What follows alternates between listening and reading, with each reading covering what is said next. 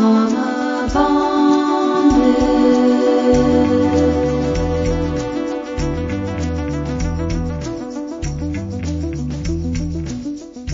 Welcome to our podcast. I'm Jess. I'm Mandy. And we are drama bonded. And today we are coming at you with so much stuff. Man. Okay. So lots of content. We finally are starting season 11 of Vanderpump Rules.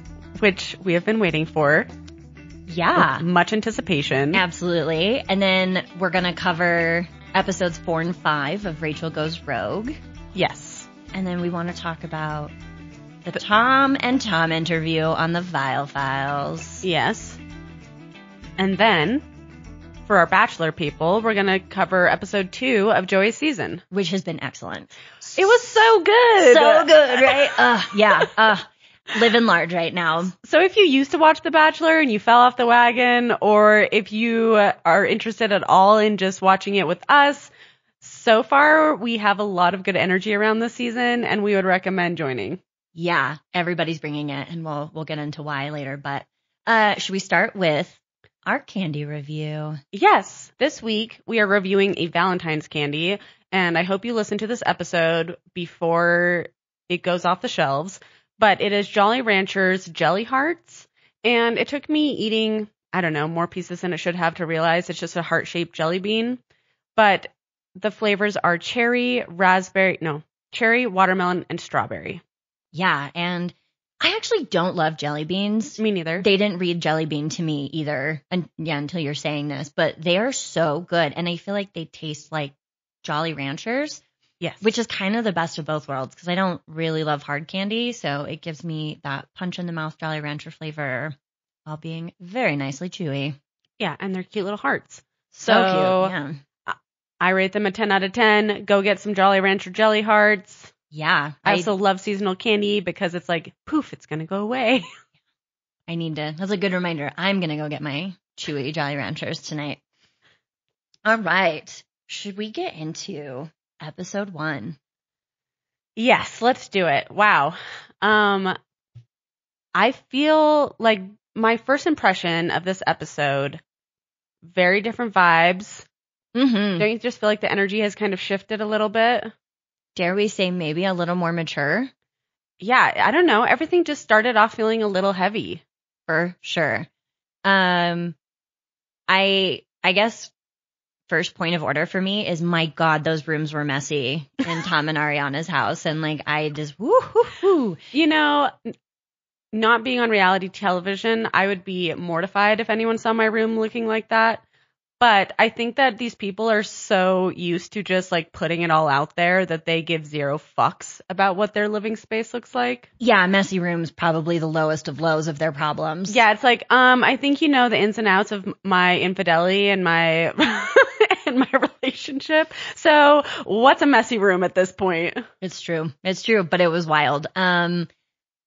I think James is so real for having that house and then the airplanes flying over. As somebody who lives near a strip mall, I relate. And it wasn't just one airplane that was loud. It was the entire scene, inside the house, outside the house, constant airplanes. Oh, well, yeah, because he literally lives by the airport. That will be, I don't know, man. I don't know if I could handle that. That would be, we're kind of also near a helicopter, zone. It drives me batty, and it's probably a few times a week. I can't imagine all day, every day. Yeah, but the home looks nice. I'm glad for him. I hope that helps with. Yeah, I think this is the first time, and I don't know if it's the house. I don't know if it's the glasses. I don't know if it's the sobriety part 3 or 4, whichever part we're on at this point. But I feel like James showed up very adult in episode 1, which I was like, wow, I didn't know you were capable of feeling like an adult. Yeah. He says he's not doing drugs. Well, he's smoking California weed. Sober. But probably not doing cocaine, not drinking while DJing, which is good for him. So good for James. Let's see this behavior continue. That would be like being a bartender and being sober. That would be a very hard career to do with sobriety. I agree. So, I mean, he's obviously struggled with sticking with the sobriety. I hope for his sake and his relationships, it sticks. Yeah, same. what stuck out to you opening up? How did it feel heavier to you? I don't know. I think being in the space with Ariana and Katie, everything also felt a little produced with like getting the people together. I think this is something that Jess and I were talking about, but earlier on in the show, and P.S., I know if you've been listening, you know that I'm rewatching right now, but earlier on in the show, all of these people were much more integrated in each other's lives in a very natural way, and they were also working at SUR as employees.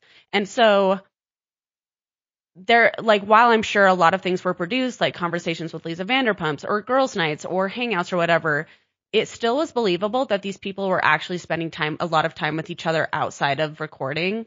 And so it didn't feel as set up. Whereas now, I think a lot of the cast has grown up and they aren't close, and there's a lot of divisive stuff happening right now, and they actually don't probably maintain relationships with each other outside of the show, aside from probably like Tom and Katie and Ariana. Yeah. I just don't really know how close the cast is anymore. And so anytime the cast is being brought together, at least in episode 1, it feels a little forced and produced, and like this is only happening because the show is being recorded. And don't get me wrong, I'm still going to watch, I'm still going to enjoy it, but I think the show is losing a little bit of its magic because of that. Yeah, I can see that. And I think that is evident more so, and we'll get into those episodes. Rachel talks about the production angle of things even more. And I think that is, it's hard, like now that the curtain's been pulled, it's like, oh, I can't not see that. And I think you're spot on with that.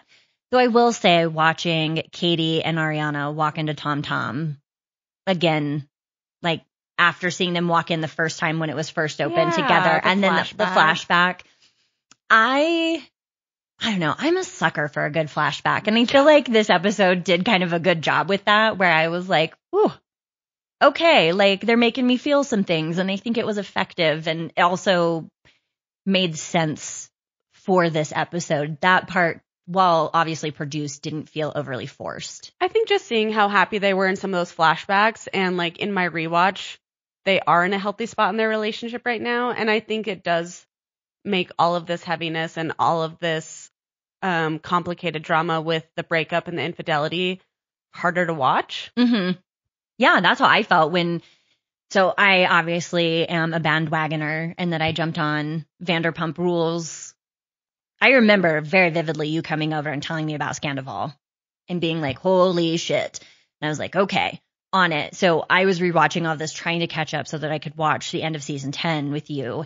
And it was really devastating to see how much, like, Ariana, regardless, just like no feelings on either of these people aside, Ariana went so hard for Tom all the time.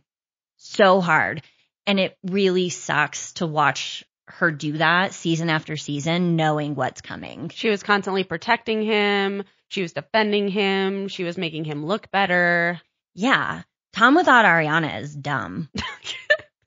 And she speaks Tom so fluently, I think, maybe even to like almost too much. Like, I think she's giving him too much credit. But when she would jump in and say, no, that's not what Tom's trying to say, he's saying this, it was like, oh, damn it, Ariana. Okay, I see that, but also like.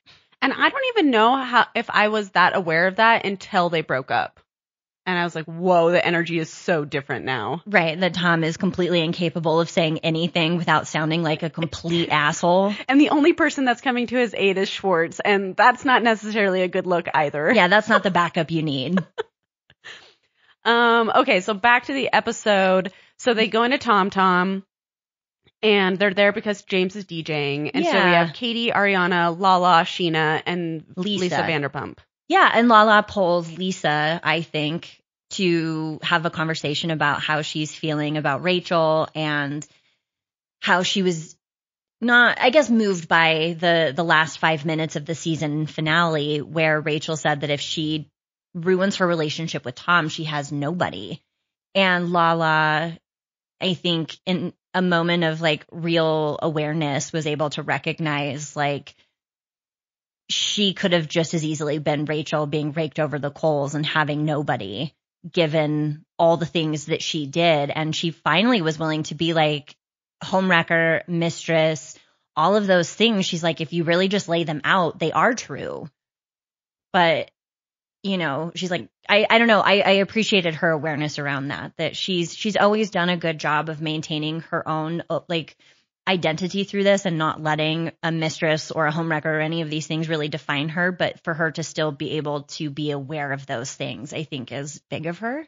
Yeah, I'm a lot of accountability and self-awareness in that moment. Yeah. And I mean, she fucking hates Rachel. Yeah. So for her to also be able to have a moment of like real empathy, it's like, oh, Lala's growing up too. Lala is really starting to understand like life isn't so black and white and things are really complicated and everybody's not just directly a good guy or a bad guy. Yeah, and I think it's hard just because, you know, at the reunion we saw Lala go full force, like attack dog on Rachel, where she was just ready to rip her to shreds. And I think that's two-part. I think that Lala is a performer and that she wants to just give it all she has. And then second part, I think that Lala was still processing her breakup and divorce from Randall, or I don't think they were married, sorry, but her separation from Randall, who's the father of her child, who was caught in a lot of horrific couch casting and all of that smut. So I think Lala came into the reunion with like a lot of anger and she was just ready to go. And I think she was projecting a lot of her anger and sadness onto Rachel as well. Because as much as she cares for Ariana, I do believe that a lot of that was coming from her own experience and her own hurt. But I also think it was nice and refreshing to see her. She's been doing the work. Like you see that conversation with her mom, you see where she's at in her healing process, you see, and she's in more of a like sad, I need to rebuild my life place. And I think in that space, she's willing to have more empathy for herself and for other people. Yeah, I loved that conversation. You know, it flashed back between her talking to her mom and then that amazing outfit that she was wearing in the ITM. I loved that she said you don't heal without feeling the things. And I think that's so true. And it's really easy to skip that step because you're like, well, I need to just be okay. So you like pretend that you're okay and you push everything down and you're like, well, if I'm depressed, I'm going to get out of this house and I'm going to go do something. And sometimes the right response is to just be depressed and lay in bed and be sad and to really feel what you're feeling because that allows you to process everything that has happened to you. That lets like, you're kind of going through the cycle of like getting it all out. And unless you do that, you don't heal. So I loved hearing that from Lala. I think that shows to me that she is doing the work and she does recognize like what needs to happen in order to move forward. Yeah. And I think an important side note for us to reference is Rachel didn't know that voice memo that was sent to her was sent during filming until she watched the episode. So on the one hand, this was easily a storyline for Lala. And this is when they were filming this episode, they did not know that Rachel was not coming back. And I think that's important to note just because as much as I recognize and like see all of that for Lala, I do want to say that it was a produced moment. However, I also don't think Lala is just the type of person to like do it for the sake of recording if she didn't actually like feel the way she felt. Do you know what I mean? I think so. Yeah, I would agree with like, that. I don't think she would just send a nice, like apologetic note to Rachel unless she actually felt those things, regardless of what production wanted her to do. Yeah, Lala's not somebody to kowtow or bend over and, you know, whatever for production. I'm pretty sure she's got strong feelings on that. Yeah, so it was a produced moment, but I do think that Lala was coming from a genuine place, I guess. Yeah, I felt like that from Lala too. That's how that felt to me. And, you know, one of the things too, like sort of recognizing how produced all of this is, I think it does make me pause and think, well, it's really actually kind of hard to tell anybody's intentions right now. And so I'm going to be a lot more careful going forward projecting that because clearly, even if they were to do something off camera, very likely production would want them to turn around, do it again and do it on camera. And so it makes it really hard to like determine Like what's for the camera and what's not for the camera. Yeah, that's really tricky. And I think you're right. I get that vibe from Lala too. I really feel like she meant it and that she wasn't necessarily just doing it for the show. However, too, like, yeah, it's just always good to keep in mind, like, that is very real. On top of that, I guess this is connected, so I want to kind of loop back to the girls' night. So Ariana admits that it's the first time she's been in TomTom since the phone fell out of the pocket. That is when she found out about the affair, the infamous phone. And that's a lot, you know, she's in that setting. If anyone has listened to this podcast, has gone through a heinous breakup or dealt with infidelity or had their heart broken, you remember where you were when that happened. You know what I mean? You do. You remember the smells, you remember the setting, you remember the song. We just have those moments kind of imprinted in our body. And so I do think that's like a big deal for her to be like, this is the first time I've been here. I'm feeling all the feels. That's a lot, you know? And she's connecting with her women friend. She's getting support from Lisa. She has Schwartz awkwardly trying to say hi to her, which is obnoxious. Oh my But God. her and Lala have this moment where they're able to kind of have this reconciliation and support each other and hug it out. And then Lala like brings up the fact that she had to send Raquel. Sorry, I'm going to just when we're talking about it in the show, it's hard for me because they're still calling her Raquel. But Lala mentions that she sends Rachel a voice memo to talk about how she can understand Rachel's position in all of this and how she like feels for her, and she's here if Rachel needs someone to talk to about it. And I think that like catches Ariana off guard, and Ariana doesn't know how she feels about it. And I really do think that as much as I like Lala's empathy, I thought it was the wrong time for her to kind of like loop Ariana in on that moment. It's like, you're in TomTom. She's already going through a lot. You guys just had this moment where you were bonding again, and then I think those were two separate things. Remember, because she was in that blue dress, the jean dress, and then the next time they met up the next day somewhere else, and she was wearing the alien cardigan with the camisole. I thought it was at the end of the night at TomTom. They just changed. Oh, I thought it was like they were hugging at TomTom, and then she said, "I just sent Rachel a message." Oh, I thought, okay, neither here nor there. Well, yeah, Lala's timing on that was terrible. Terrible. But also I don't know like when a good time to do that is. There's maybe never a good time, but I think there's a range. Right. Maybe not like literally a second later. But you know, to Ariana's credit, I think she heard that. And I think she understood what Lala was getting at. And I think that Ariana, being one of the more normie people on this show, had a lot of emotional intelligence to be like, this is about Lala and not about me. And I can understand where she's coming from. And it's not my place to tell her who she can and can't talk to.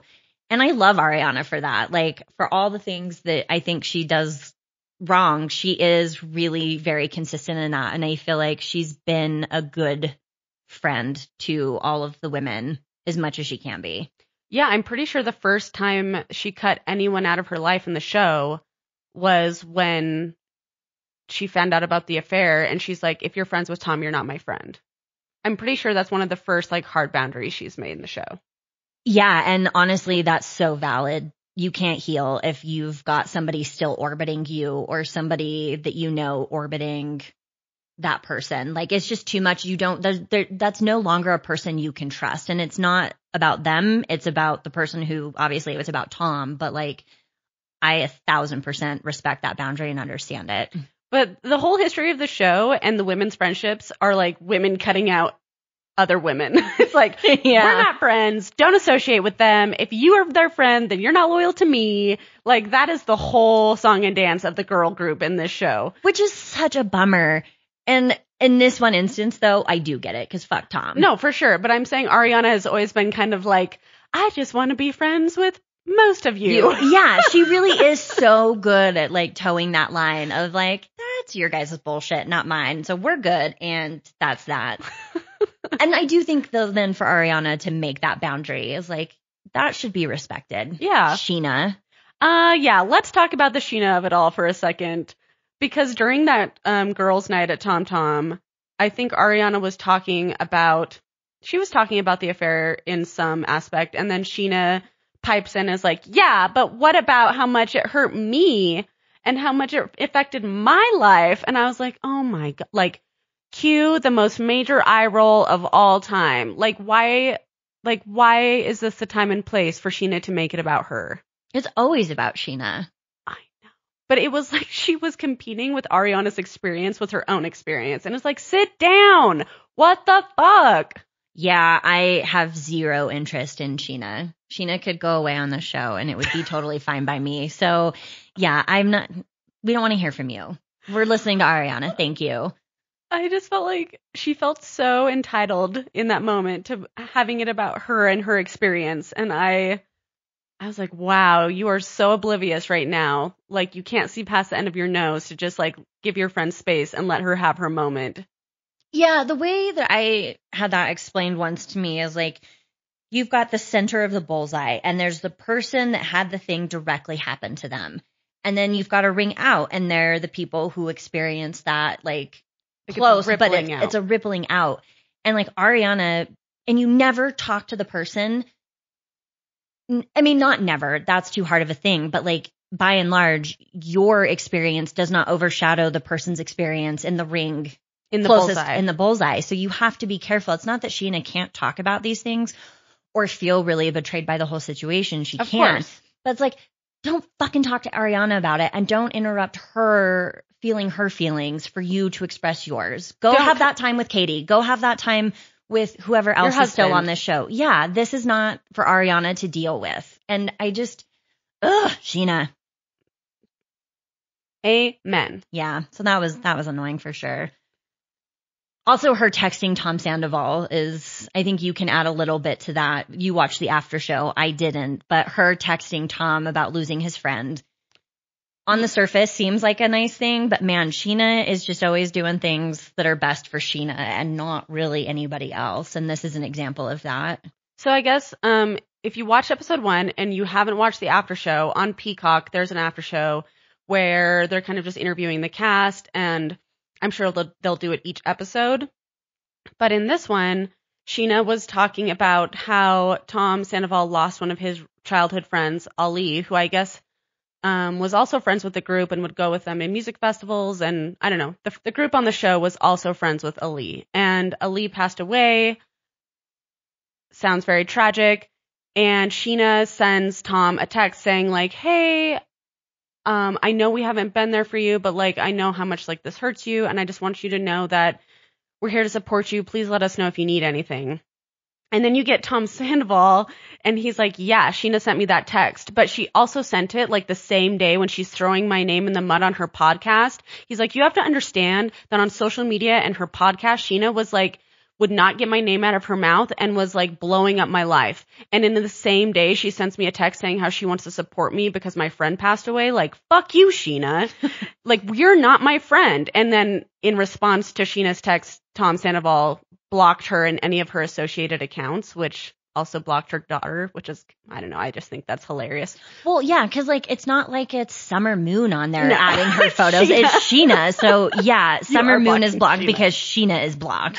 But I mean, listen, I'm not Team Sandoval, but in this moment, I totally understand where he's coming from, where it's like an obvious moment where Sheena's only sending this text to make Sheena look good in the moment and make Sheena look like she's doing the right thing. It wasn't actually about maybe wanting to support Tom, because if she did want to support Tom, she probably wouldn't continue to be utilizing his name to blow up her social media and podcast presence. Oh yeah, absolutely. It's just the Sheena show. Also, I was so unaware that Sheena had a cat until now. Oh yeah, Sheena's been consistently a cat lady on the show. That's like one of the things that I'm like, yeah. Yeah, that's so funny. The things you miss. I also just want to touch back on Schwartz struggling to have a relationship with Ariana. Like, oh yeah, what was the text she sent him? Oh, that was epic. I hope you suck on Tom's dirty dick. Fuck you. Yeah. And then, go suck on Tom's dirty dick. she doesn't even remember what she sent to him. She's like, I don't think it was that bad. And then in the ITM, he's like reading the text, like, go suck on Tom's dirty dick and fuck you. And he's like, Jesus. So great. So funny. And I'm glad that Tom kind of laughed about it too. I thought that was a good moment. But I think it's also worth noting, like, even though Schwartz is Sandoval's friend, he's also Ariana's friend. And so that, I think, is another level of betrayal for her too, to realize like that those two were in cahoots. Of course. That is just an extra layer of that. And Schwartz really hasn't done anything to show any, I don't know, like remorse. He's not sorry enough. Yeah. So that to me, and then him kind of moping and being like, it's really making inroads with the other girls hard. And it's like, yeah, no shit, Sherlock. Whose fault is that? That's not on Ariana. That's on you, buddy. Yeah. So Schwartz. Schwartz and his little Schwartzy world with his Schwartzy plants and his Schwartzy beetles. Yeah, he's I don't know what something. For as much like it didn't actually a lot didn't happen in the episode, really. Is there anything else you wanted to like? I think the episode is more just like, here's the cast. Here's where everybody's at. Yeah, and kind of like who's willing to hang out with who. And then at the very end of the episode, we see Tom Sandoval come home. Yeah, from Special Forces. So that'll be, I'm excited for next week.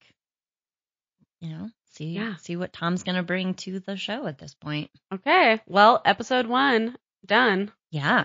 Do you want to transition into episodes 4 and 5 of Rachel Goes Rogue? Yeah. A podcast about reality TV. We're still listening. I will say I'm more invested in the podcast right now because she's really spilling the tea with what happens on the backside of the show with production and how that influenced like what she was doing in season 10. And also like I had mentioned that part about how now we know that she was still maybe going to be on that show as far as like episode 1 is concerned. They were still like, oh, we need to like play Raquel into the show. And so that's interesting too, you know, because now we know she's not going back, tra-la-la. But having that inside look of like, oh, they still were trying to get her back on the show at this point is interesting. Yeah. I have been shocked. I think she's really done an about face for me on how she's presenting stuff. And I like that they're pulling questions from Instagram and that they're kind of like, she's getting grilled to an extent. Like she really is answering harder questions. Yeah. And I really respect that. It does nothing for me in terms of how much I dislike Sheena. Actually, it does. It makes me dislike her even more. She's ridiculous. But the perspective that Rachel's taking on all of this is really telling. I think the punch and the restraining order, how that all went down, was really interesting. And, you know, she recognized that the reason Sheena was probably so upset about that was because Brock had been in a domestic violence dispute, and for her to be tied up in one too could be really detrimental to their ability to parent, for Brock's ability to see his kids that still live in Australia. Like the fallout of that was really potentially very big for Sheena. And you know what's interesting? The domestic dispute was a part of the show, and I kind of forgot about it until she referenced it on the podcast. Yeah. And that makes everything make a lot more sense. Yeah. But also you understand then why Sheena would go and lie and would try and like angle it to where she's the victim. Hate that. Also lying about Rachel living rent-free in her apartment. God damn it, Sheena. So that to me did not like. I do appreciate that Rachel seems to have a lot of awareness on her lack of empathy for Katie in season 10, going through a divorce, and how shitty and sort of just flippant Rachel was towards Katie without really understanding the position that Katie was in. Yeah, I think that was really refreshing for her to look back on that and understand that the hurt she was causing an already hurt person. So that was always one of the things that bothered me the most in season 10, was kind of how the Schwartz and Rachelness of it all panned out and how Katie was impacted in that. Yeah, it was such a bad look for Rachel. It's like, whoa, girl, you're already fucking up, and now you're just going to be blatantly an asshole about all of this. It was sort of like, maybe this is more of who you are than what you've led on. But I think her being able to recognize and come back and be like, ugh, yeah, that was bad of me. I shouldn't have done that. That was lacking in empathy. It's like, okay, well, we learn and grow. Because even if the kiss ended up being pushed by production in the end, she still was a willing player in the storyline. Yeah. And this is after, she tried to do the right thing at one point by telling Katie that she initiated the question of like, hey, do you want to make out to Schwartz? Which I was kind of like impressed that Raquel had the balls to do that at the moment. I was like, okay, she's right. Katie's going to find out. It's better if she finds out from you. But then the fact that like she still goes on the girls' trip, she has this opportunity to kind of rebuild these friendships with these women, and then all of that kind of deteriorates and she ends up kissing Schwartz in the end. I know it's complicated and I know there's like a lot of play there, and she does talk about the girls' trip on episode 5, but it's also hard to see how all that plays out after like she had the opportunity to maybe not go that direction. Yeah. Do you want to talk about the girls' trip? Yeah, let's talk about it. That to me is really, I'm bothered by that because it does feel like Rachel was being bullied in those moments. And I understand that she didn't respond well to it. But then to hear that the next day when they left Las Vegas and go to Tahoe, that she recognized she kind of needed to get out of Dodge, but production was like, no way, you can't leave. And sort of in the end, Rachel had to make the concessions of going to guys' night when they got back to, man, where do they live in California? In LA. In LA. And West Hollywood. West Hollywood, thank you. And then also that she had to stir the pot with Lala by saying that Oliver chose Rachel, not Lala. Yeah, there were some very forced production moments in that scene. Yeah, for her to be able to leave. And it just, I don't know, that's shitty. I see both sides. I don't want to excuse bullying. But I also think that, Raquel came on this trip after admitting that she tried to kiss Schwartz and like all of that. And then she has that drunken moment where she tells Lala like, well, you're lucky that you don't have a man for me to go after. And she's really kind of like fueling this already existing fire where Katie's hurt from her divorce and Lala's hurt because she's leaving a really toxic relationship. And these women are like ready to bite. And Raquel is kind of messily giving them opportunity to rise to the occasion. So I think both experiences can be true. I do think that when girls team up against one other person, like that's rough to watch. But I also don't think that Raquel was necessarily an innocent bystander in this situation. Yeah. It just feels to me like maybe her back was up against the wall a little bit and, to bite back in that moment maybe made sense. And I'm not saying that it is good because like it's not, but also it's just like, yep, I see how this happened. I've been in those moments where I'm not going to take shit, but also definitely didn't need to deal it. So that is really just uncomfortable for me. I don't love that. And I don't love that in order for Rachel to leave a situation that wasn't serving her production. Yeah. Was like, we're going to make it worse for you before we can make it better. Yeah. I mean, that sucks. Ooh. So were there anything in episodes 4 and 5 that stuck out to you that you want to touch on? I will just say, man, if you guys haven't been listening and you're watching the show, it might be worth listening because give that girl some views or some listens. I think it's worth it. I think it's been really informative. I think it's helped me kind of understand the players at play here a little bit better. I do think that she's answering hard questions. I do think that I have more, I understand where she's at in her healing journey more, and so I'm able to empathize with her story more. I think she's right for not going back on the show. So I still think that there's a lot of work to be done, but I think that her perspective and what she's saying is really interesting, and I'm getting a lot of value at it, especially in relations to where we're at with the show. So if you want to, I don't know, you need a new secret layer. I think it's a really interesting listen. I do too. And that I'm glad you said that. I think one of the points that she brings up is how she is a perpetrator. She did engage in an illicit affair. Like that was really not, obviously that was deplorable, bad behavior.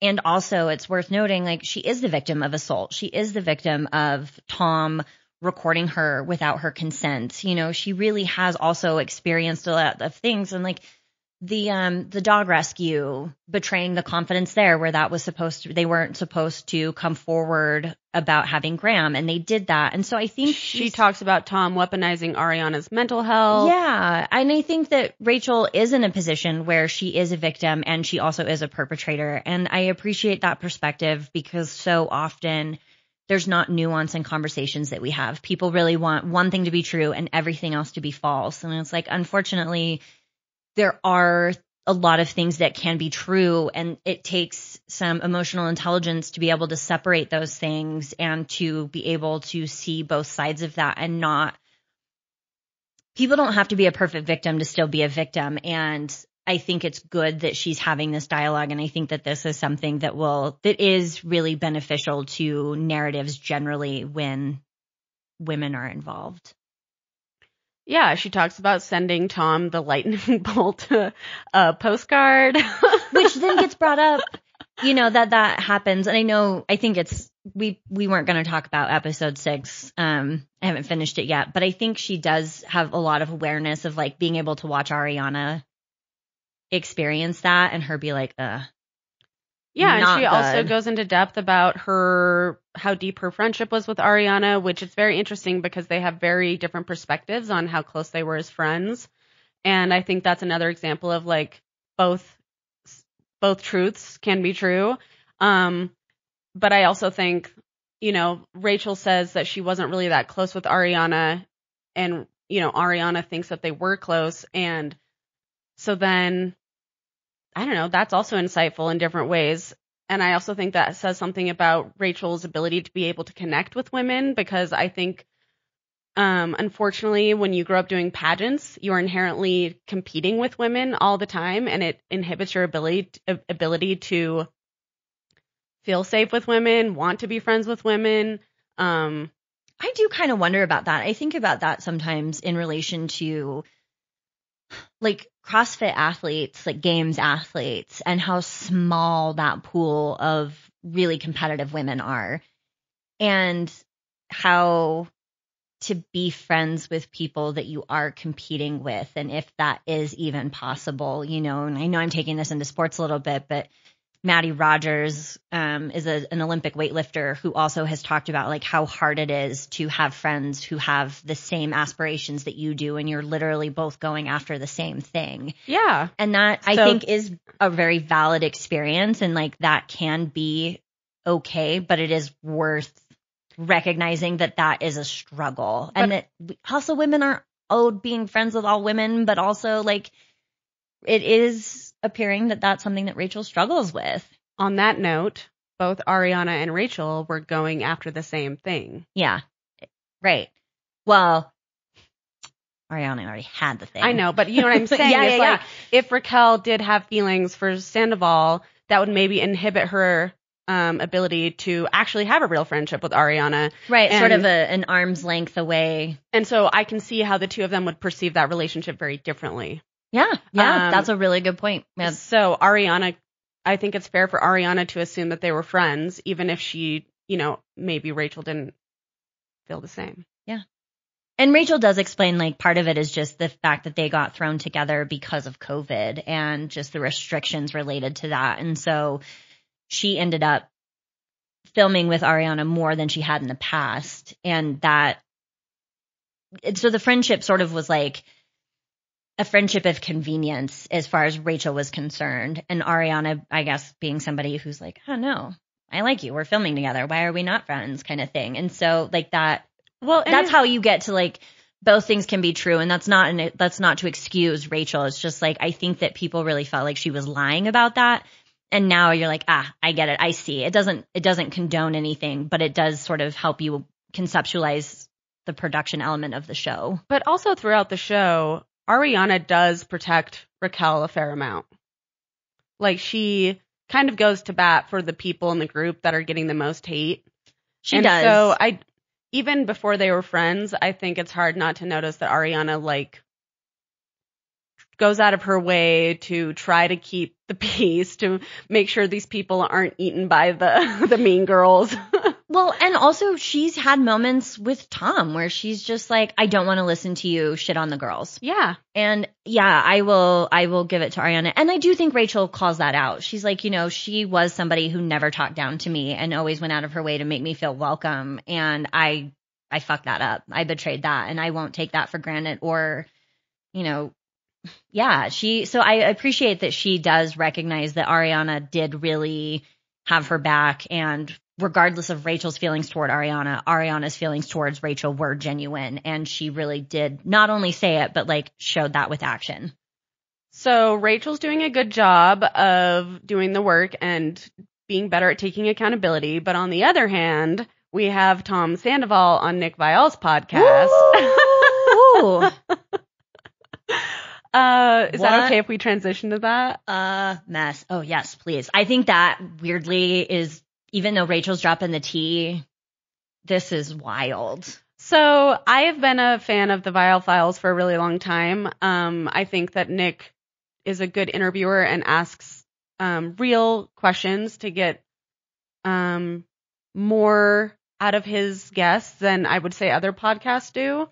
And my world kind of exploded when last year Nick started covering Scandoval, because he hadn't really been in the Bravoverse yet. And so it was like my Bachelor world and my Vanderpump Rule world was crossing over, and it was just fireworks. I was so excited that he was in the loop and he cared about it. And I just think Jess is not a big Nick Viall fan, but in my opinion, I find his ability to really question like emotional intelligence and actions and hold people accountable. I think he does a good job of that. And so he, throughout all of Scandoval, was like really bringing up some really excellent points. And he really wanted to interview Tom Sandoval, and none of us ever really thought that was going to happen. Well, they went on Special Forces together, and I watched pieces of it, but it was great because I got to see Nick Viall and Tom Sandoval get in a fist fight, and Tom Sandoval also cried while pooping, which was hilarious. So, there was a couple gems in there. I don't know if I really like the show, but I was just watching it for the tea. And because they made a relationship, Nick did Tom a favor, went on Tom Sandoval's podcast, and then now we had the Toms on Nick's podcast. And you guys, what a mess. He described it as unhinged, and I think that is what it was. The episode was ridiculous. Yeah, well, we start with just like Schwartz was on time, and Sandoval was 5 minutes late. No, 45 minutes late. Well, I know, but to start 5 minutes late. And then, like, they're not getting a hold of him. It's like time is just ticking, and they're recording. Yeah, it's on YouTube. Yeah, and Nick is just like, we have to get going. So, like, Schwartz slides over, puts on the headphones, and Nick just begins grilling Schwartz, which I love. Yeah, and Tom Sandoval does not roll in. He until 45 minutes. He hasn't texted. Like, nobody has any idea why he's not there. Well, and then Nick finally does get a hold of him, and Tom is like an idiot. He does not even seem to he doesn't know what day it is. He doesn't know what time it is. He's laughing. And Nick's pissed. I think Nick felt really disrespected in that moment, which is very valid. Listen, people's time is valuable. Like, you can be late, but you fucking call and you let people know. You don't just no call, no show. And not know what time it is. And then to laugh when Nick is like, yeah, it's 2:19. We're recording. Where are you? I don't even know if it really warrants getting too much into the Schwartz stuff. Schwartz was very on brand. Yeah. Tom Sandoval seemed like he was not sober. I don't know what he was doing, but he seemed just not okay. Well- Whereas Schwartz at least was able to maintain a conversation. And seemed, yeah, like a relatively normal person. But yeah, Tom Sandoval comes in. He's wearing Stained pants. stained bell-bottom track pants. They kind of remind me of what's that monkey? Donkey Kong? No. It doesn't matter. Okay, it'll come to me. But it was really popular in the 90s. Those pants, like, anyway, he's wearing these red track suit bell-bottom pants that like have big stains on the knees. Yeah. He rolls in a baseball cap and huge sunglasses and is like having a hard time understanding that he needs to like put on the headphones, pull the mic to him. This is a man who has a podcast. Tom is also podcasting. He's not unfamiliar with the nature of how to literally he's podcast. Being recorded all the time. Yeah. And so for him, yes, that too. Like, oh my God. So for him to just like roll in is like still completely oblivious to what the fuck.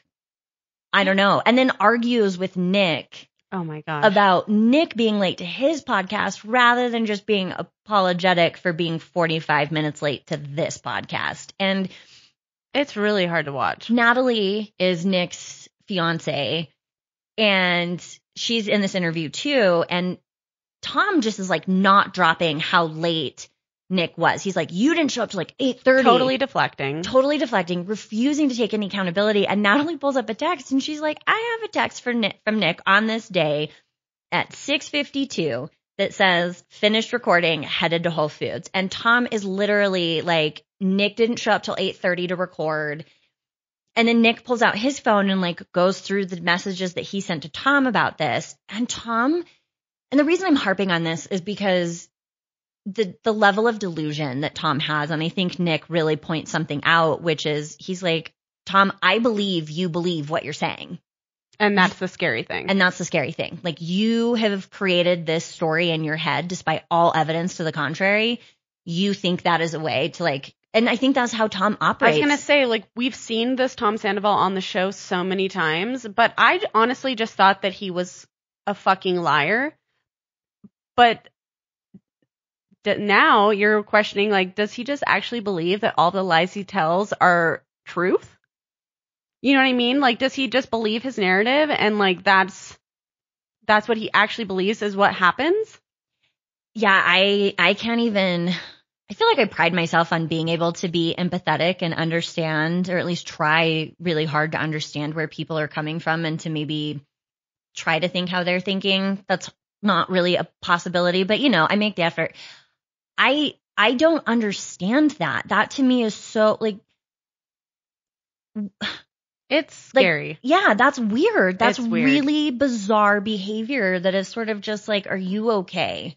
Or maybe is it a gradual thing that happens that after you lie so much, you gain this ability to just like have no remorse and accept the truth as you want to see it.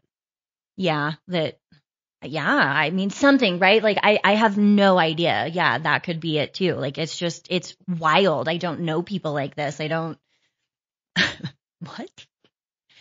It really, unhinged is a very good way of putting it. And he wasn't able to answer questions without getting really defensive, without crying, without yelling. He had a hard time just saying full sentences and carrying on a thought. Well, it was answering a question. Tom made the statement. He's like, what does everybody want from me? It happened. There's nothing I can do now. And Nick was like, well, you could learn from it. Tom's like, yeah, that's what I'm doing. I'm learning from it. And Nick's like, great. What have you learned? And Tom. Then he blabbers for a while and then says nothing. I don't know, man. I don't know what I learned. And it's like, if you're coming on this podcast to be interviewed, and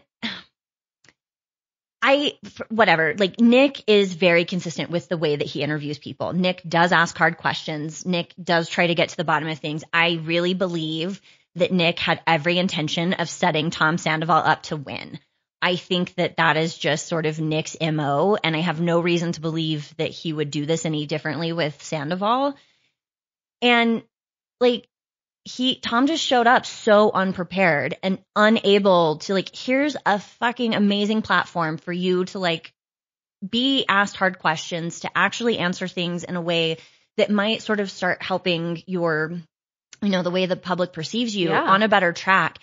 And at the beginning of this season, fucking blows it. He blew it. And, like, there's no reason for him to have done that because Nick didn't even ask any questions. Like, they were hard, but it's not like they were questions out of left field. These were all things Tom should have come ready to talk about. And again, Schwartz is always, like, saving Tom. Like, at one point, Tom is talking about how Ariana just belittled him all the time and took away his self-worth, and he was nothing.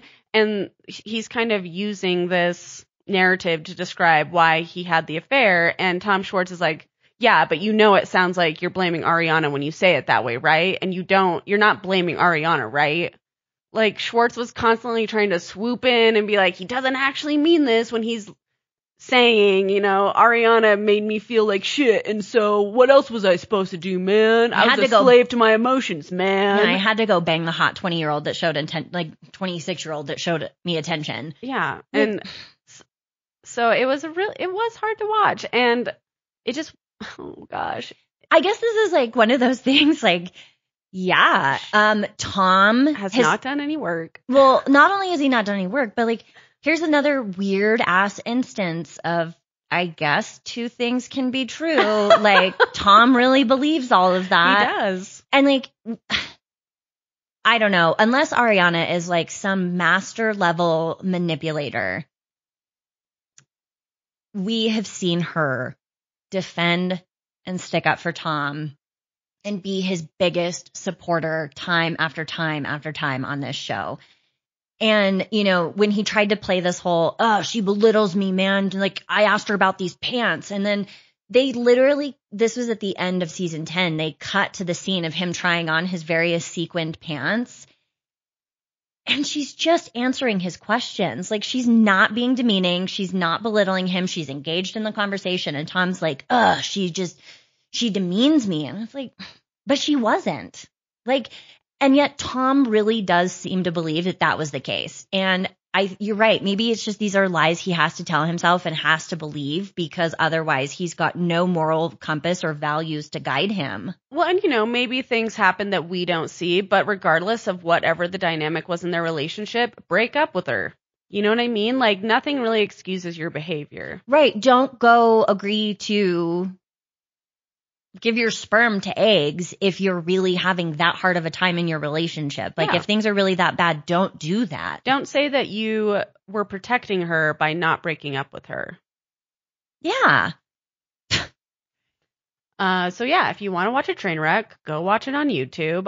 Honestly, I found the whole thing hard to listen to and to watch, but I just think it's an interesting juxtaposition to what we're getting from Rachel versus Tom. Yeah, it was, wild.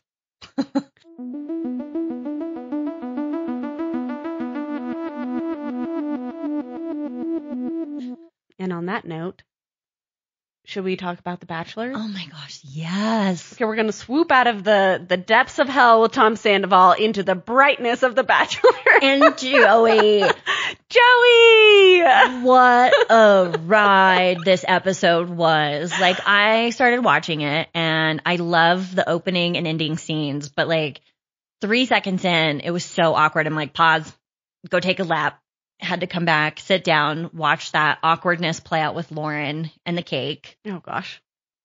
And then, you know, I guess we rewind and go to first dates. Yes. Okay. I will admit, when the first group date was a wedding day, I was already mad.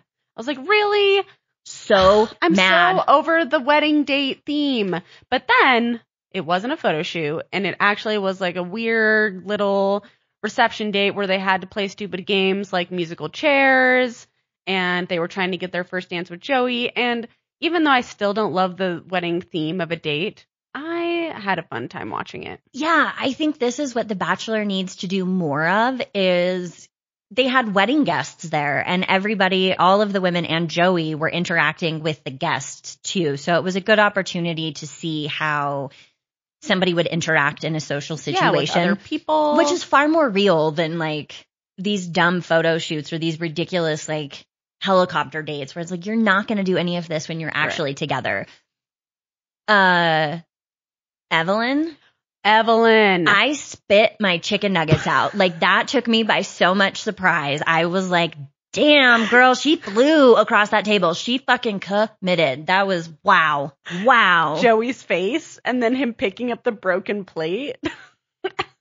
Yeah, good thing she had a wedding dress on that has like 50 million layers of tools so that she didn't like slice herself up by diving onto the table. Jesse and Joey were both so impressed with her athleticism in that moment. Yeah, I kind of loved that Joey was really into that. I'm like, yeah. I think he was bummed that he couldn't give her the seat because of her effort, but he's like, I'm sorry. She was already in the chair. Yeah, you landed on Lauren. Unfortunately, like, if we're just going by the rules of the game. Oh, it was really entertaining. Yeah. I kind of felt like Lauren and Maria were good examples of why this date isn't always a good idea. Yeah. Maria, though, I have to pause. Them passing the camera around, I thought Maria was going to take that moment to be kind of funny about what she wanted at her wedding. And then she's like, I want my mom there, and I want my closest friends, and I'm like, duh. What, this is not good content. Like, I was like, this is stupid. But then she's like, this makes me miss my dad. And then cue Lauren coming in and being like, I felt that. And turns out she lost her dad 7 months ago. And for her to be in that wedding dress and kind of be confronted with the lack of him in her future, I was like, damn, that's really heartbreaking. That's hard. So yeah. And Maria did a good job of empathizing with what she was experiencing and telling her, like, it's okay that you feel this way. Like, of course, that's understandable. Like, take the time you need. Yeah, don't think twice about how you're, coming off in this moment. Like, you're going through it. And she's not wrong. It's wild. Like, in some ways, you're like, 7 months, that's so long. And then when you've got like a heavy loss like that, you realize 7 months is no time at all. It's just, Lauren's still processing this. So like, whew, that was hard and heavy, but it's okay. Lauren continued to give, though. She did. She really made this episode. So we leave the wedding part of the date to do the dress up after party. Yeah. Oh, well, we have to talk about Michael Bolton. Oh yeah, Rachel. Sorry, my bad. Rachel won the first dance. Yes. And they had motherfucking Michael Bolton, you guys. It wasn't a no-name country star. And he sang "When a Man Loves a Woman." When a man loves a woman. So good. I like Michael Bolton. That was awesome. Yeah, I was like, my lighter, I'm here for this. This is a epic. Good. Yeah, amazing. I bet some of those girls are too young to even know who Michael Bolton is. Oh my God, that's probably true.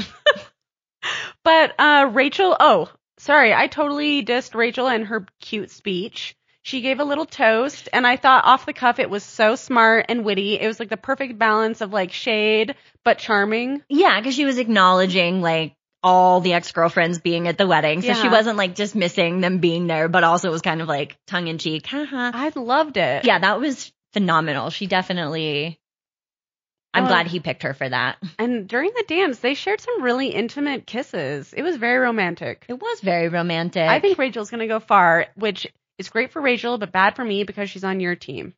No, I'm sorry. Anyways, okay, so then we go to the after part of the date where the girls dress up in their normal clothes and they're ready to have their one-on-one time with Joey. Oh my God. Do you want to tell it or do you want? Whoa, you guys. Okay, feel free, mans, if you want to jump in. I'm just going to take the lead here. Maria's in this like corset white dress. It's smoking. She's smoking. Makes her boobs look great. Woo. And Joey pulls her. She sits down. They're talking. And she's like, you know what? I can't breathe in this dress. I'm going to go slip into something more comfortable. And she disappears. And it's awkward because Joey's like looking at his watch. Yeah. I'm like, how are other women not coming to interrupt right now? Yeah. Did she like pay producers to just stand by the door and not let anybody in? Because like this isn't how this works normally. There's not like infinite amount of time for this. My God, she opens the door and she is wearing this tiny little black bolero, a little black bra, and then a form-fitted like lacy black skirt.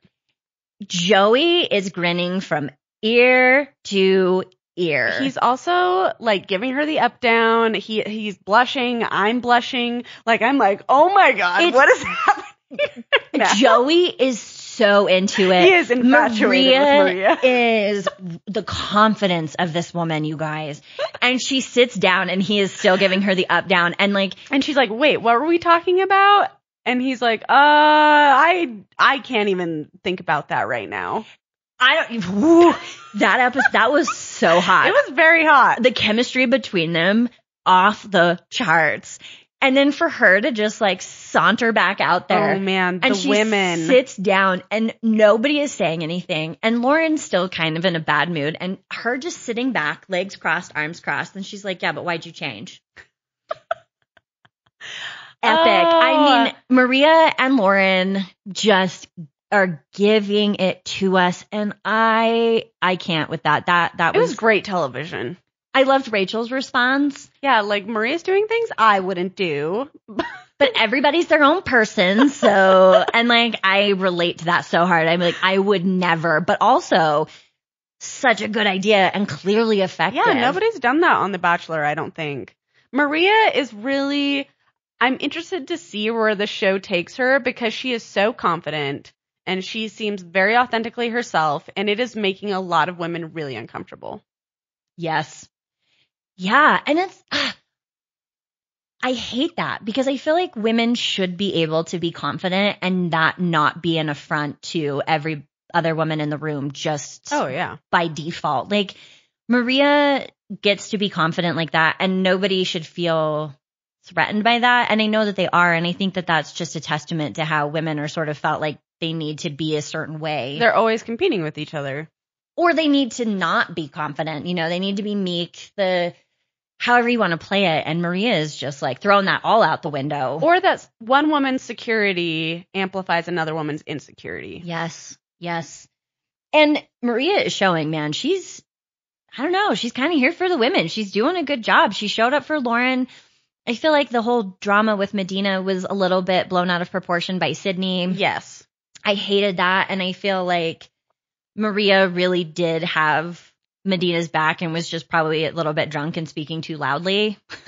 Well, she wasn't necessarily shit talking. She was saying something like, she's 31. She goes, that's not even that old. Like, Joey should be into that. That's what she was saying. Yeah, she was really saying, like, I hate that she feels that because I'm 29 and I'm not feeling that. And, like, I do understand, like, the thing that frustrated me about that was Sydney going and being a tattletale and blowing it up when it didn't need to be blown up. Because while I do understand that maybe in her snap reaction, Medina felt like she was minimizing her emotions. Yeah. Which is like, okay. For sure. But Medina and Maria can talk about that. We don't need Sydney to insert herself and start causing drama that didn't need to be there. No, not at all. That was such a... And, you know, I think about that as a friend of like, if you were to overhear that, do you really need to go ruin your friend's night by sharing something that isn't even worth sharing? Like, what was the point of that? You really did just kind of hurt Medina's feelings, and now she's got to deal with this. My theory is that it wasn't really about Medina at all. It was about Sydney wanting more airtime and to be relevant on the show. I totally agree with that. Like, Sydney has zero connection with Joey and is just like I gotta make myself relevant. Her days are numbered. Yeah. So yeah, I felt that way. I was like, what a twerp. Don't do that. But Maria, man. Whew. Oh, and we have to, back to the group date. We lost track. So some of the women are really starting to put all of their life experience on the table for Joey and really share some of their emotions. There was a lot of crying this episode. And Joey, wow, I think he knows how to be very present, make a woman feel comforted.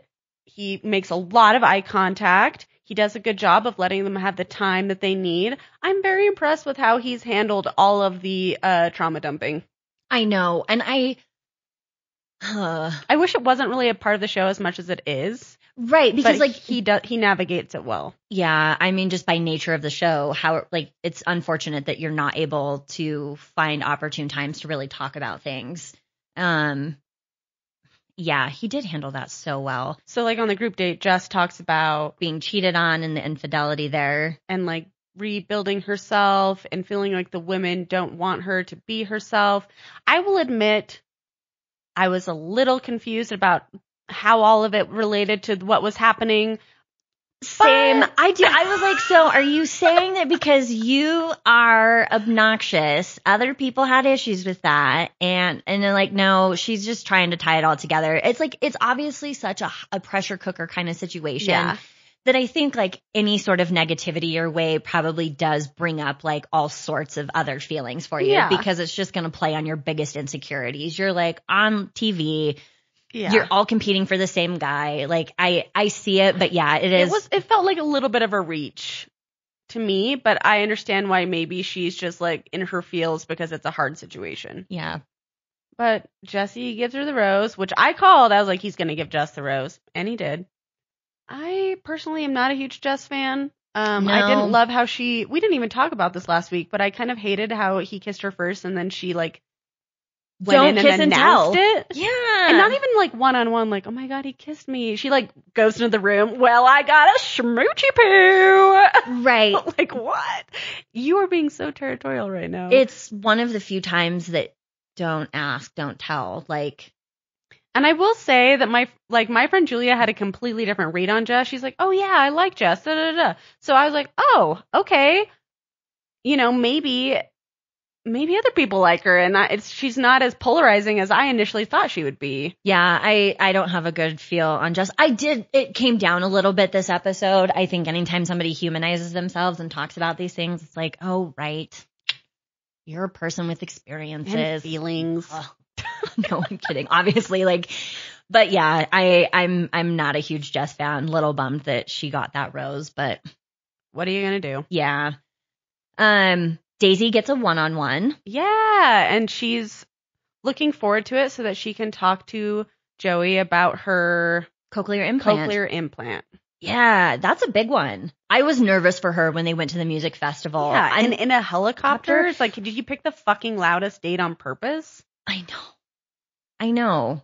Isn't well, I'll maybe I want to talk to you about something off the podcast before we get to it. But yeah, the helicopter. I'm just like, this is not a good date for this. I'm glad she could hear him. I'm glad that it wasn't too hard. I thought it was interesting that she made the point that like she can't actually differentiate people's voices. Yeah, like I need to see your mouth.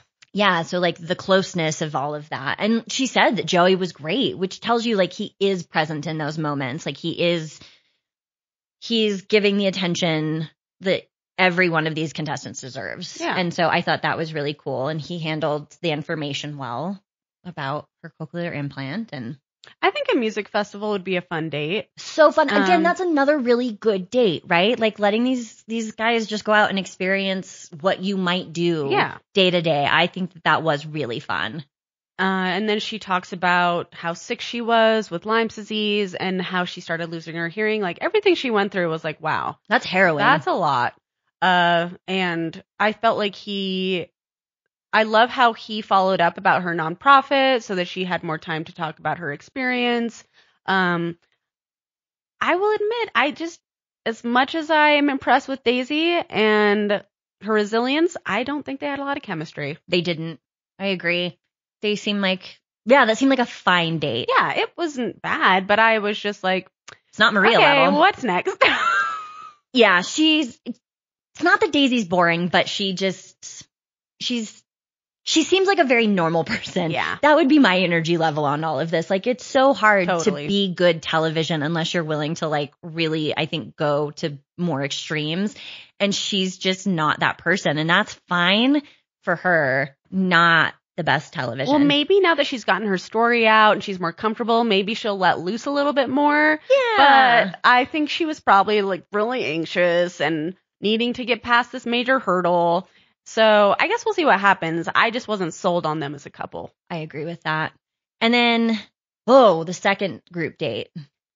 Yeah. So I did not understand the rules of this game either because I have a lot of thoughts on this. me too. Okay, go. Okay, so we meet Jubilee and Demi, which are old school Bachelor Nation people. I'm actually really happy to see Demi on here. She's really struggled with her mental health. She's recently come out as autistic. She's been having a really hard time. And I'm glad that she was invited back to the show to do this. Awesome. That made me really happy to see her, and she was funny. Yeah, I thought they both did great. Jubilee is originally from Ben Higgins' season. She was also on Bachelor in Paradise. And then Demi was originally on Clayton. No, not Clayton. The other one. Colton? Colton's. That's right. Whoa. I'm sorry, but Clayton and Colton are like interchangeable in my head. And yet so different. But also that is a mistake that everybody, yep. Yeah, sorry. The names, the builds, I don't know. And then she was also on Bachelor in Paradise twice, I think. And she came out as bisexual. Yeah. And now I didn't know that she came out. Wow. Yeah. So she's kind of had a go of it, I think. And so it's cool to see her. It's also cool that Bachelor Nation is making room for someone like Demi when it's such a frustratingly traditional platform sometimes. And they'll go out of their way to avoid a mess. Yeah. If they feel like it's not in their best interest. And I do feel like they're taking a little bit of a gamble with Demi. So, hey, we'll take it.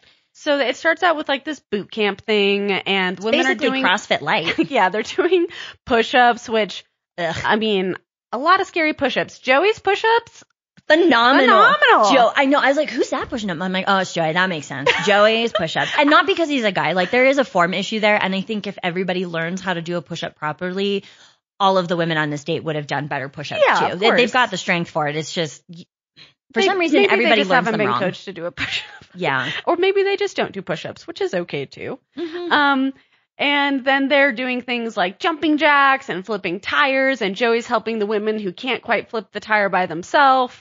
And then they start playing this game, which is basically capture the flag, except they're capturing Joey's heart, and there is paint.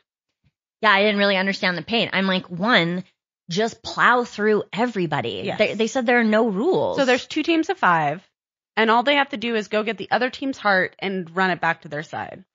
My question is, I thought if you got hit with paint, you're out. But the paint seemed, that's right. Then I was like, why are women not tackling and like grabbing? Exactly. Like, why are women just running with no repercussions? Get physical. Or like having the way that you would do with like flag football, having like something around your waist where like if you lose that, you've been caught. Like, stop. It's not saying full body contact can be kind of iffy, but like you bet your ass. There's no rules. I know. I would be tackling people. I do tackle people. Softball, tackle.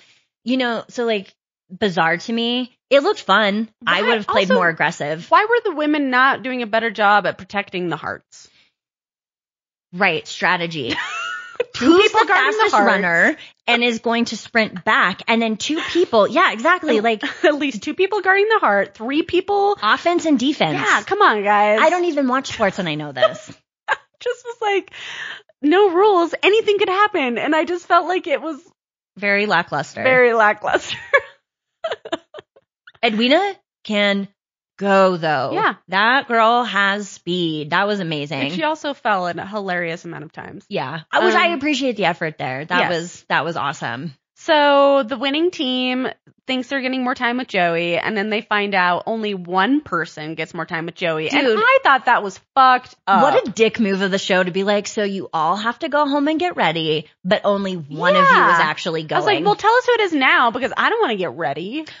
Yeah, I know. That I thought was such bullshit. I'm like, this is cruel. It is cruel. I have like a 1 in 5 tired. chance. Like, how much energy am I putting into my outfit? Yeah.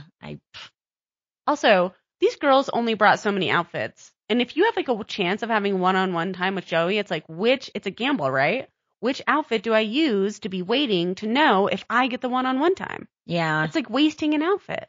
I know. I'm trying to be better about this and just remembering that it's important to recycle outfits because it's better for the environment. Women don't do that on the show. I know. We need to normalize that, though. I know. Rewear good outfits. In their circumstance, in their minds, it's like, which outfit do I waste? Mm-hmm. For sure. Yeah, that was a bummer. I didn't like that. I thought that was dirty. We got some good wins in this episode, and there's still elements of like, this is dirty. That was one of them. Yeah, I didn't like that. So then he picks Edwina. Her background being from Liberia and her closeness and connectedness with her family was incredible. I loved hearing about that. Give us more interesting contestants. Yeah. I don't need another white Christian Southern person. they're fine, whatever. But like, it makes for so much more engaging television when you have truly different walks of life, interesting people. Yeah. And like the mix. Yeah, and I just could not get over listening to her talk about family. Like, I just and thought being that the was oldest sister in an African family and how that impacts her and her responsibility. Yeah, like, I loved it. I was like, give me more Edwina right now. I love this. So that I thought was awesome. I thought Joey made a good pick there. I mean, she fucking deserved it for how hard she went, Yeah. but then also like, awesome. Interesting people. I also like how Joey isn't just giving it to the person he's most interested in. I like how he's like, you tried the hardest, you win. Yeah. Because other times it's been pretty obvious that no matter the effort level, they just pick who they want to talk to, which I understand both sides, but I think as an athlete, Joey like really respects and appreciates the level of effort that is being shown. Yeah, her athleticism was no joke.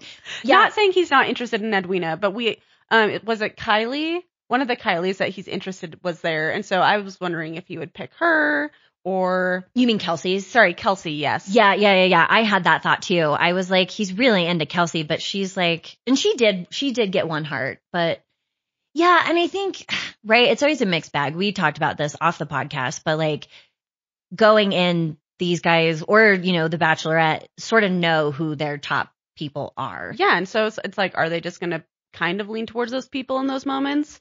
I was really happy he picked Edwina. Yeah, because otherwise we haven't gotten a lot of her, and they seem to have a good connection. So like, let's see where that goes. Yeah. I love it. Then we just have the cocktail party. Oh yeah, the cocktail party. Maria dropping the mic with her conversation with Sydney. You're starting to get the feeling that the house is going to turn against Maria. Are you starting to feel that already? She's getting the villain edit. And it's interesting because she's not an obvious villain. I think it's just that she's really confident and not really willing to play into the bullshit. Yeah, she's also quite a bit older. Yeah. I mean, Medina is 31. She's 29, but I think those two are the old. I hate, like, cringe every time the word old comes out of my mouth, like 31. No, get out of here. That means we're ancient. God, I know. It's fine. I don't feel ancient, actually, and I'm really happy to be in my, mid to late 30s at this point. It's way better than my 20s. So don't let anybody tell you otherwise. Yeah, Maria's definitely getting a villain edit, but I'm here for it. This is the kind of villain I want. Like, we don't need to be making fun of people's ADHD. We don't need to be being like actually fucking shitty. I think Maria's level of confidence and just sort of like, I'm not doing this is awesome. Yeah. Yes. Agreed. Here for this. Honestly, Lauren too. But she's gone. She's gone. I get it. I think that was the right call for her. And I know I'm getting ahead, but I loved the ending where they showed the whole scene. And it just was like a reminder of how editable reality TV can be. Oh, yeah. And then the first scene, you're like, oh my God, this is fucking awful.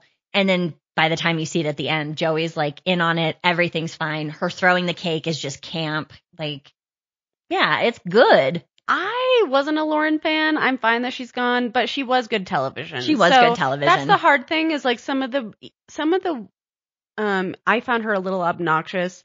Yeah, for sure. But also when the show gets rid of all of the obnoxious or controversial people, there's not a lot of interesting television. So I also appreciate the value they add. I think because then we get into like what, after episode 5 or 6, shit starts getting real and you're just like. Yeah, I really like The Bachelor from like episode 2 until maybe like 2 episodes before Hometowns. And then it gets a little formulaic. Yeah, because you do lose the people who are interesting and you're just down to who Joey is into, which is fine. But like suddenly the stakes are high. You do kind of care about everybody a little more because you know everybody. There were still women this that went home that I was like, wait a minute, who was that? And I like had to look it up and be like, oh, Marlena, off my radar. Okay, bye. Yep. But I will just say, I feel like the energy on this season is so different. I feel like these women legitimately are into Joey. They want to date Joey. What a difference. When the first date card came, so I'm still relatively new to the Bachelorverse. I've only seen Clayton season, Zach season, Matt James season. So this season, like watching how they all lit up and were so fucking giddy and just like, I'm It's like, very wow, different. they're into this. They're excited. That's so cool. I'm excited for them. Like, and that's fun. He's got swagger. He is emotionally intelligent. His eyes are on fire. I'm attracted to Joey. I'm excited about this season. Yeah, So. I think the women being so into it too is a big change. And I appreciate that at least so far the show has tried to make a few edits to how they do things. Yeah, I think that we're starting to actually feel the shift in producers. Yeah, it doesn't feel exactly the same. Everything is different enough. I'm like, okay. They're also adding in new music and sound effects. I'm so glad they're switching up the dates, even if the themes are similar. You know, like, please keep making it different. Please do new things. Get creative. Yeah, there's no reason not to. And they've got such a good cast. Joey's a great bachelor. Let's hope we keep liking him. Yeah. I mean, unfortunately, it's pretty predictable that about halfway through the season, we'll probably start to dislike Joey because that's what happens on The Bachelor. But I guess we'll see what happens. Has that ever not happened? I was trying to remember, and I don't think so. Yeah. But I feel like I consistently always like the Bachelorettes. And then, like, halfway through a Bachelor season, it's like, wah. That's too bad. I don't know. Well, it's on our radar. We'll see how it goes, but I'm feeling really hopeful. Me too.